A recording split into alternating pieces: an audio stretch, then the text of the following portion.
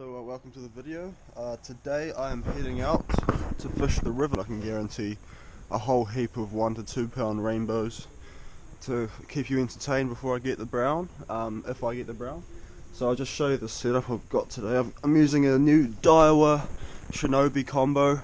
It's a 7 foot 1 to 3 kilo line rated rod. It's supposed to throw 2 to 8 gram lures. This is also a Shinobi reel. It's really silky smooth. It's size 2000. It's got like 6 ball bearings or something like that. And on there is about 200 meters of 6 pound braid, and that's 0.08 millimeters thick. Then I have some Black Magic 6 pound fluorocarbon, which is really supple and really disappears in the water, so that's why I've decided to use it. Also, it's sort of fairly abrasion resistant when it comes to trees and things. And then on there I'm just starting out with this little, Australians call them blades, other people call them vibes, things like that, because they just do that weird vibration in the water. That's just a 3.5 gram, 3.5 centimeter lure with 2 little trebles on it. And that lure I actually bought offline for 47 cents. In terms of other lures that I'm taking along with me today, of course, got the old Toby's bladed spinners. We got a Black Magic spinner bug thing, whatever these are called. They work pretty well in certain conditions. Then I got the old like bib lure.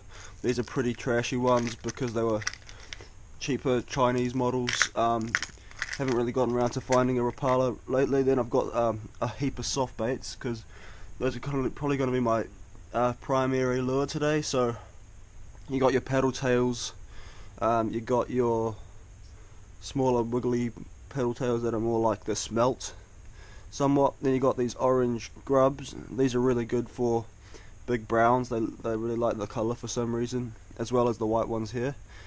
We got the odd like little crayfish looking thing here as well. So those will be interesting to see if they work, since there's so many crickets around this time of season. There is also the odd crayfish up there, so could be interesting. Got a bunch of jig heads of different sizes here. Been experimenting with this new 47 cent lure, and it's not very good in this faster water. It sort of jumps out the water a lot, but first cast, this guy came steaming out and nailed it, as you can see. Now I just need to unhook him. The kind of downside about spin fishing is treble hooks, of course, but this guy, even though he's small and they tend to get worse hurt by trebles, he's just fine. He got a little hook in the mouth, but I managed to get it out without damage, so he should shoot off just fine. And off he goes, straight off, powering upstream. So yeah, didn't take long. First pull, decent little pretty rainbow. He's just firing up the river just here. I got that little rainbow with the little blade, this 47 cent blade offline.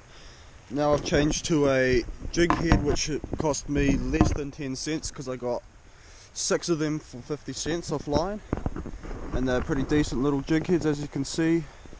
And on that is a little soft bait I also got offline, which is white paddle tail, stretchy, looks like a little smelt, and that was like 10 for $1 or something like that offline as well. So that's looking pretty decent in the water. I'm going to start flicking my way up, getting to the good water. So I changed to that little white soft bait. I've missed one decent fish that came and smacked the tail in the slack. Then I put another cast in the slack a little while later, and this guy came out, smack, engulfed it, and I've hooked this one. Little white soft bait there. How's he hooked? You've got to find the angle with these. There you go. See that? Easy as. No hurt to the fish at all, and smell. Off he goes. Yep, there's a fish. Good timing on the camera there, boys. As I cast, I turned the camera on because I had a feeling there'd be one or two out there. So literally as it turned on, hook up. Not a big fish, but a powerful little rainbow. Good condition this whole season, so it would be good. He's really fat little fella. Off he shoots.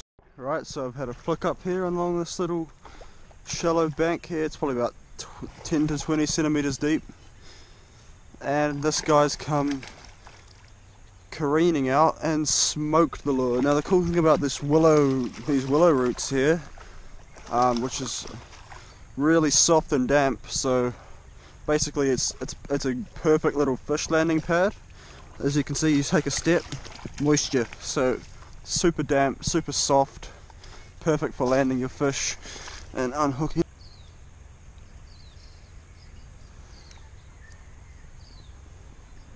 There you go, hook out. Pretty little rainbow, swims off. Lovely. Consecutive cast after that last fish, put one in the same spot, and another feisty little rainbow comes and takes the lure. So, oh, calm it, mate. Oh, I did muscle him in a bit. There you go, hooks out. Wash your fingers. There he is, boys. Just a beautiful little rainbow. Shoots off, I think. Yep, it's a little bigger. Absolute rocket of a take. Smacked it. I had cast. Oh, this is brown? Oh, it is brown. Lovely. Love browns. So he came out of under these trees and absolutely smoked the lure. I'm going to take him over here to these willows. I could net him, but it's a bit more quick and easy if you get him on the moist, soft willow roots. And when you have access to them, they can be really useful. Very nice. Alright, hooked to the bottom of the jaw here. So, just gotta pull them. See that? Easy as that. There he is. Awesome. Lovely fish. See that? I'll show you what's cool about these willow roots here is, see that? Just moisture, nice and soft, perfect for landing and releasing fish without any health hazards, you know. Here, boys. Hopefully, looks like it. When he took it, certainly felt it. Oh yeah, it's a bit bigger for sure. I can see this is a good fish. When he took, I couldn't stop him. He got right up. He was basically sitting just as that tree stopped, this rainbow, and I landed the lure in the tree, and as I plopped it off the tree branch into the water, this guy smoked it instantly. He's a little bit bigger, so you know, he's probably the fish of the day. He's pretty similar size to that last brown, but he's getting bigger, getting up there, so you know, that's what you want. Oh, and off goes the lure, so I don't have to touch him, so that's sick. 3 fairly decent fish. I think it's possibly due to a lack of drag on this hook set, so what I'm doing is I'm casting right up in the gullies and then I'm setting the hook on fish like that. Oh, that's decent. Oh, what a take. So that's what I'm doing, casting right into little nooks and gullies, and then when I feel a little tap, then I set the hook like that, and these guys get yanked out. There he is. So that was about a 2-pounder, and that was the second cast in a row that I'd done that exact thing. So now, guys, I need to give a shout out to Robbie Alexander from Robbie Fishing on YouTube. So he's been a pretty decent inspiration for me to get out here and do some spin fishing. This morning I was watching one of his spin fishing videos for trout in Australia, and I was thinking, yeah, that'd be pretty choice to get out and do today. So that's really the reason I came out here to film for you guys. I thought, why not get out and, you know, get amongst the fish. That was a perfect little cast in the little bit of shallow water out there. Surprised nothing hit that. Yeah, so hit him up, have a look at his channel, give him a subscribe, you know, get over there, and if you're starting out spin fishing, he's a really decent dude to have a look at. He sort of helped me a lot when I started out spin fishing, gives you all the tips and tricks. Just a little, this is just a juvenile fish just coming out of his palm markings. You can still see them, which is interesting for a fish of this size. He's just got his palm markings, they're just fading there. So he's just sort of maturing, getting a bit bigger, so he's obviously got a fairly decent food source. And there's a heap of them in the river, so you know, you could spend all day in these little shadowy areas pulling them out like that. Perfect spot just there. Probably a fish in there if I haven't spooked the heck out of them with that last guy. Probably have a pro tip for you guys when it comes to spin fishing for trout and fly fishing really. Where you want to target your casts is structure. So you see some structure over there like a tree with branches protruding into the water. You want to get your cast above that so that the current brings it through just in front of the structure, and the fish will be sitting under the structure looking out, waiting to ambush prey. So your lure goes in front of it, then you bring it across the front of the structure like this, and if there's a fish sitting there, he should come out and smack it. So basically, if I had to give you a tip about gear, it'd have to be go light, so 1 to 3 kg, so anything from sort of 1 to 6 kilo rated gear, that's probably perfect for you guys. For spin fishing for trout. In terms of line, I'd go with 6 pound, 4 to 6 pound. Don't go below that. You can go above that if you really like. I've done it with 20 pound braid and that's fine. I just prefer thinner because you can cast further like that with really no effort. When it comes to lures, just look in your shop. They'll be in the freshwater section. There's a fish after it there. He didn't quite get. He grabbed it right at my feet, and I didn't hook him because he was quite small. I didn't want to set the hook and deal with him. So anyway, lures. Yep. Your local sports shops will have a little selection of freshwater lures. So tobies, bladed spinners, spoons, rapalas. There's a little fish. That's a really small fish. Wow. Yeah. So look in there. Grab 1 or 2 of those lures. This is a beautiful little brown trout. So that's really all you need in terms of gear. It's fairly simple, you know, rod, reel, line and lure. There he is, beautiful little brown, swims off. Then when it comes to technique, really simple. With pretty much all lures except soft bait, some soft baits, you cast in like that, you start retrieving the lure. You just want to retrieve it at a pace that the lure itself is moving the way it's supposed to. So this lure, the blade on the central wire spins around at a very fast pace, sends out vibrations that attract fish and trigger their predatory instinct. They want to hit it, as the last couple of fish have just indicated. With rapalas, they just dig in with their bill and they just do that. That's just due to water pressure running over the bib. So as I was saying, technique pretty simple. Just flick it up, let it drop just underneath structure. Oh, there's another fish. And that's the other thing, set your drag so that the fish is able to pull line before anything on your gear breaks. You don't want to have the lure bend, you want the line to snap. And the other thing is, sometimes it's just fun to let the fish fight a bit, but trout, you just want to take it nice and easy with them usually. Makes it a bit more fun. Here's another pro tip for you guys. Single hooks. Stick to the single hooks. You'll find it's much better for the fish's safety. That's only if you're doing catch and release. If you're after keeping fish, I strongly recommend that you get this treble hooks. The only problem is that you want to be sure that you're going for the keepable sizes, and you don't want to be catching undersized fish on trebles because it's really not good for them. So yeah, what else can I tell you about gear recommendations, technique? Cast upstream when you're in rivers. So 90% of the time at least I cast upstream and I bring the lure back down towards me. That way the fish is facing upstream, the lure is going past his face, he turns around, starts following it downstream, grabs it before it gets to me. If you cast downstream like that, the lure is going to swim by itself. As you can see in the rod tip there, the pressure of the current is doing enough work for me that it's just going to work the lure by itself. But when it comes to the point where I'm trying to reel in, there's too much pressure and the lure is skipping along the surface, which is not good for trout. Sometimes kahawai will love that, but trout no. So you want to keep the lure under the water. If a fish is following that lure and then it jumps out across the surface and spatters around, that's going to put the fish off and he's going to be gone. When it comes to gear, don't stint. Don't go for the cheap warehouse gear, because what you're going to end up doing is buying warehouse gear and warehouse gear and warehouse gear. It's just going to keep breaking and you're just going to keep going back and buying more of it.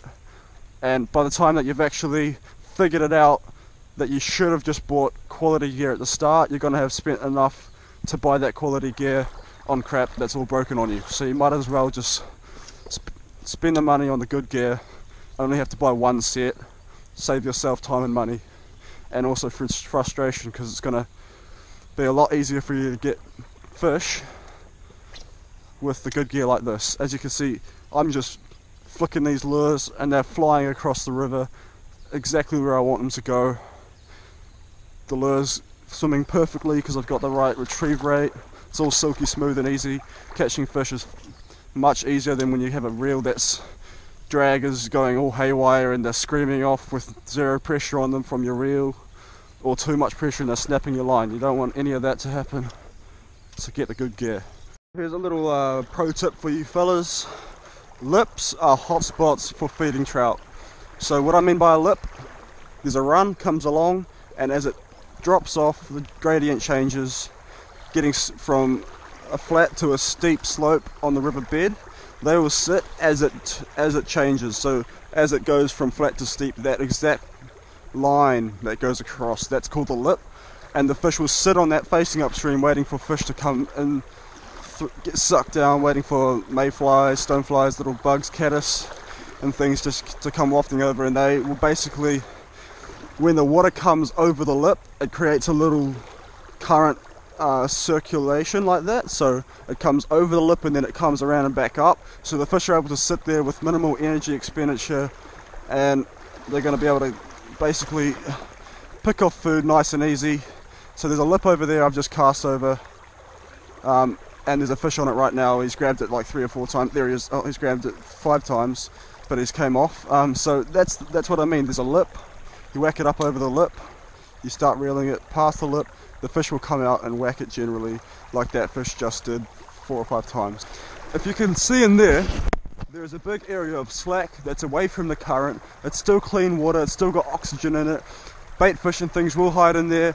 All the sort of food source that a trout's after will still be in there, but there's not current pumping, making trout expend their energy all day. So trout will go in there. That's called a backwater, and that's sort of, it's sort of self-explanatory. It's the back of the water, so the river goes around and that's the back piece of it, and big fish especially will go in there to get away from the current and just chill out and eat anything that sort of falls on the surface. Like a fish just rose in there as I was speaking, looked like a pretty decent size. Not still full. Oh, there's a fish over there just on the bottom.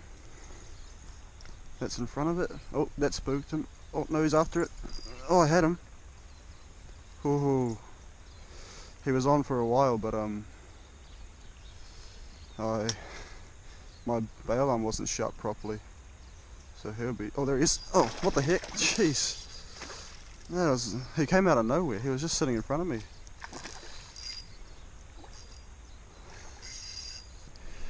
He's not bad at all. He's fair condition.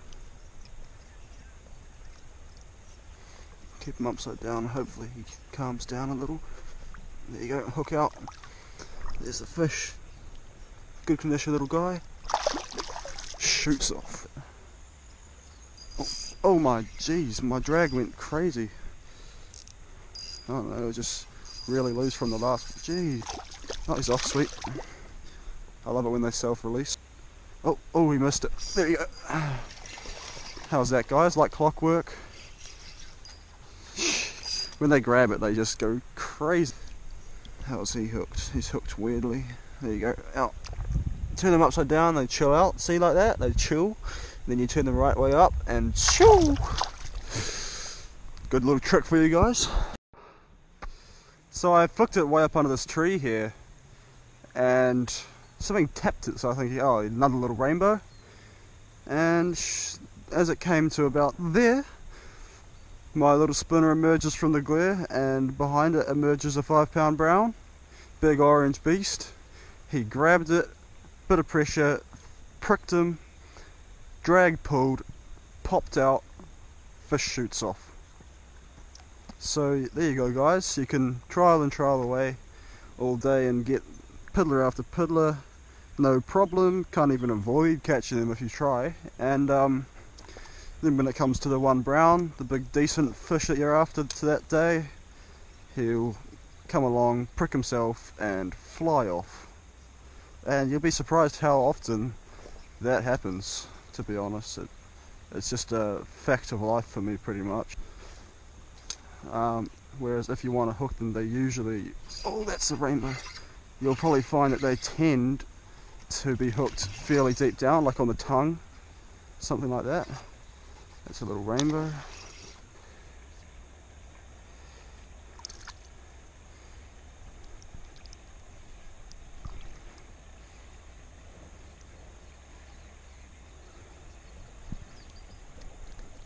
There you go. Whew. Really good to keep these fish in the water because they'll power off. And going back in, this little pool's given me maybe 5 fish or so. Probably water all over the lens. Alright, stay tuned. Absolute monster. And it's been pretty hard to get it in, but I finally managed it. It almost snapped me off many times. Off it goes. Graceful release as ever. Absolute monster. Looking for a big fish this time. Not so keen on these smaller rainbows. What's this? Oh, that was a big brown, lovely. Just lost him. Probably should have set the hook, but you know. So that's exactly what I wanted and I freaking lost it. I thought, truthfully, I did think it was a little rainbow until he was splashing on the surface, so that was why I didn't set the hook. And there's a rainbow. He's not so bad though. You know, good fish. Fish is a fish is a fish. Even though he's not that big brown, still a fish. And here there's some shallows to land him on, so that's decent. And it's the first fish in the last probably half hour, if not a little more, probably like a half hour-ish. There you go. Woo! Oh, up the nostrils, in the mouth, all over the glasses.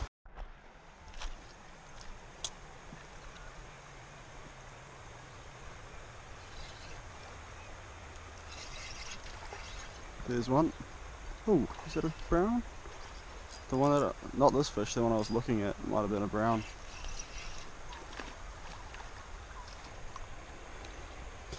And the amount of fish I've done this with in my life, bloody, I'm holding my hand, been a lot of them. Off it goes. I'm hooked. Just because I don't really feel like catching too many more piddly.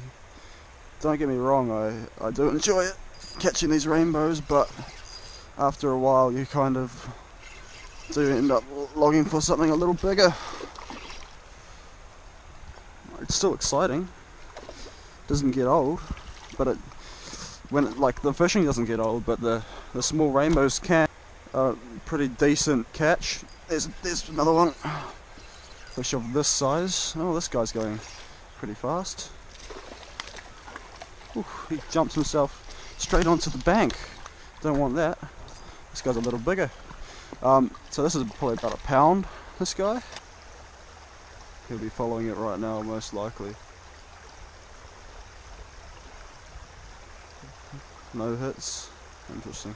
Oh, there he is. Oh, little brownie. I can still see him too. Maybe he'll get this time. There he is. Got him. That's what I was talking about. Sight fished. Oh, there he goes. Sweet. Fish. Little brown. Came out from under the trees there.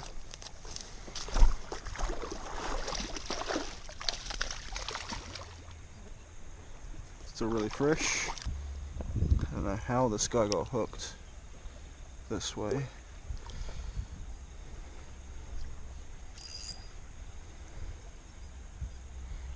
Really strange hookup. There we go guys, beautiful little bar of gold. Bit of blood from his mouth there, but he's swim off fine. Hook didn't take any of his mouth with it, so that's good. He should be fine. Just a bit of the mouth blood there, nothing to do with gills or anything.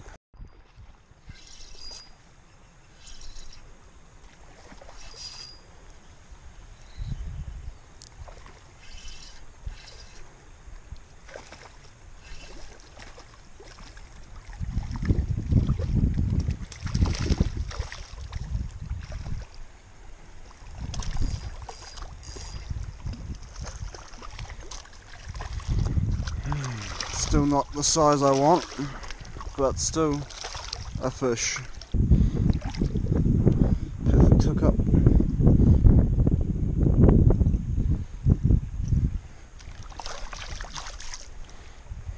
Right, let's get something a little bigger maybe.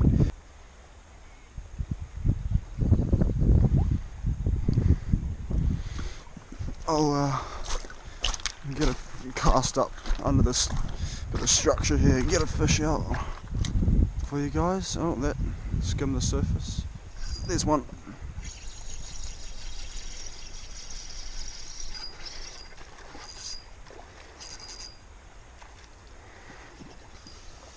Gotta love the gear, man.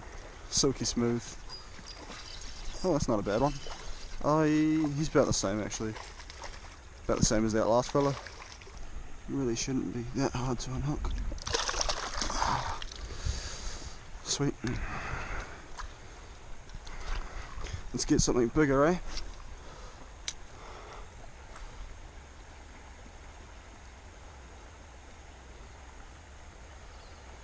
That one's less likely of catching, but I did just get a bump. Oh, there's a fish after it. There he is. Oh, I lost him. He followed it and then grabbed it right by my feet. Oh, fish just rose over there, but my thing landed right on top of him. Something here, guys. Don't know what it is, but I feel like it's a slightly better fish. Oh, that was a bigger one, guys. I saw him squirming around on the end of my hook. Out there, I saw the big colour of his flank light up against the surface, and that was a big brown. So yeah, don't know what I could have done there any better. I kept pressure on and everything, but you never know. I mean, sometimes they just get off. I hooked a decent one this time. I'm trying not to let it get off because it's actually a fair fish. He hooked it on the drop. He grabbed it on the drop. I flicked it up under the trees and he took it as it was going on its way down to the bottom. So I set the hook. It looks like he swallowed it right down, so I'll take it a little more easy on him. I almost took that lure off. I was about to take it off, but I thought I'll persevere for this little pull just to make sure it doesn't really work, and smack. This guy smoked it. This guy I think I'll net. Just because it's a little bit better of a fish.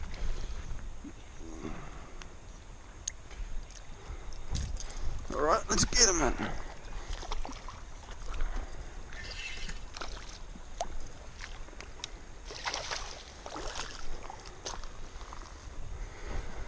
Alright, I'll show you this guy.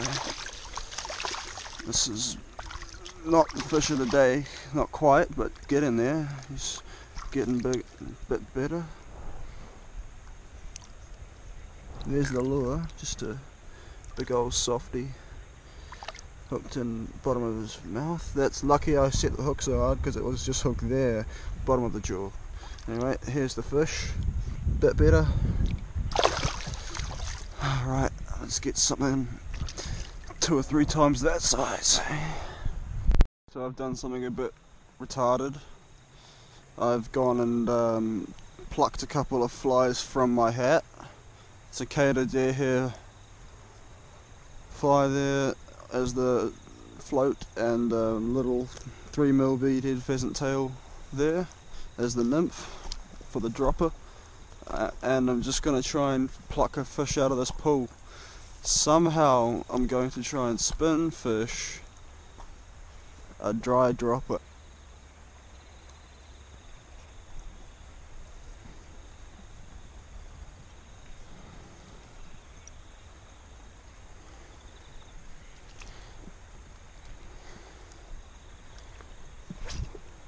Not really cast very far.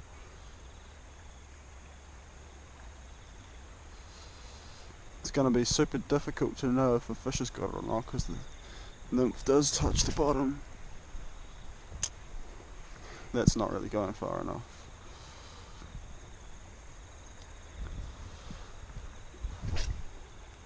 That's a bit better.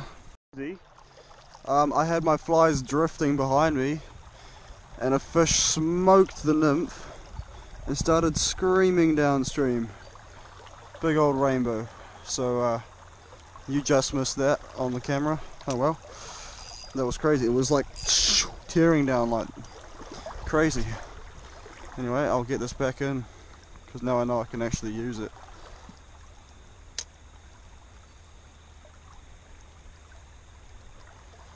I was just letting it drift like that, swinging in the current, and he just smoked it. Wasn't even looking. My rod almost got yanked out of my hand.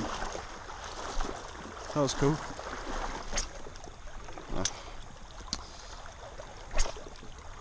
Alright, that's out there.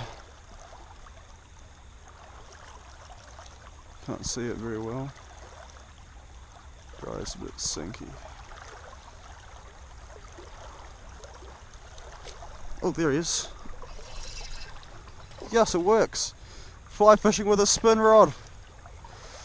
It's so ridiculous. See, look, no, he can't even pull drag. That last one was screaming. I'm going to loosen this for him. This guy's a little submarine. Fat little guy. How cool is that, guys? Fly fishing a cicada and a nymph. Man, this guy's a porker. Yeah, fishing a cicada and a nymph on a spin rod. No fly rod or anything. Look how porkus he is. He's got a good little belly on him. Awesome. Do it again. Just hooked another rainbow on the nymph. I'm pulling them out of here like crazy. Just dry fly and nymph on the spin rod. I wonder what will happen when a big fish comes for the dry, eh? This is a bit ridiculous, to be honest, but whatever works, and it's a bit of fun. They're all liking the pheasant tail for once. Usually when I fish that fly on a fly rod, nothing really eats it, but it's smoking it today. I can see a big old fish here. He's swimming across now, but hopefully that'll do it. That's over him. He's looking up to the dry fly. Yep. Oh, hooked him on the dry fly. Brownie. What the heck? I've caught a brown trout on the dry fly on my spin rod. Has this even been done before? That was the fish I was looking at. I just didn't know it was like actually a fish until now. Good. Blimmin' good. Just engulfed the dry fly and he's off. What have I done? He's just not ready to be netted. Look at this, guys. I need to show you this. This is ridiculous. In his mouth there, cicada. Oh, that's pretty crazy. There's the cicada down there. There we go, guys. I'll show you this if I can untangle. There you go. There's the fly. Just a big old deer hair cicada. This fish actually ate its subsurface, which is probably why you wouldn't have seen him take on camera. So he didn't actually stick his head out the water for it. As he went, well, it was floating when he went for it, but when he opened his mouth and sucked in water from the surface, it came down with the water from the top. So he didn't actually break the surface, he actually just sucked the water off the surface and the fly came with it. I want to weigh this fish. It's probably about a good 2 pounds. Let's see. Yep, bang on 2 pound. That's probably fish of the day. I caught one at the start of the day that was pretty similar size really, but there you go, guys. Good brown trout, probably gonna kick pretty. There you go. Oh, he's shot off. Alright. Tree here, so that's another brown. I've caught a bunch of browns today. More than I usually ever catch up here. And he's hooked in both lips, so you've got to push it sideways somewhat. Get one and the other out. There you go, he's perfectly fine. And swims off, just like that.